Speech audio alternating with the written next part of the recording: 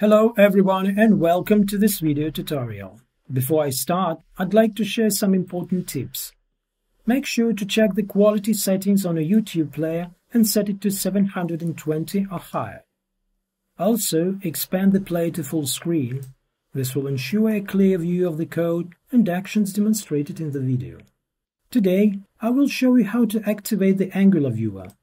Open the project with the report viewer. Run the project. As you can see, the report viewer contains a trial watermark. Additionally, this watermark will be on the pages after report export or when you want to print it. Now I will correct it.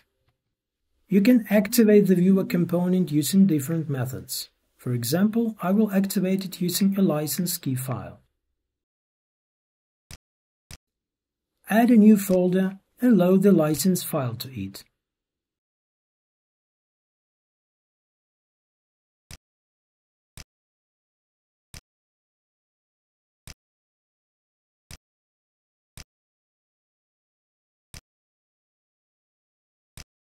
Open the viewer controller file.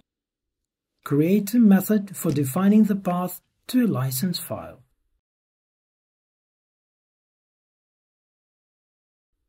Use the load from file method for the StLicense class to obtain a license key from the file. Run the project.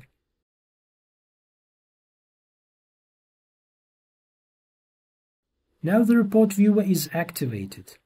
The watermark will not be displayed on the pages in the viewer. If you found value in this video, kindly pass it along to your peers, and be sure to hit the subscribe button for more content.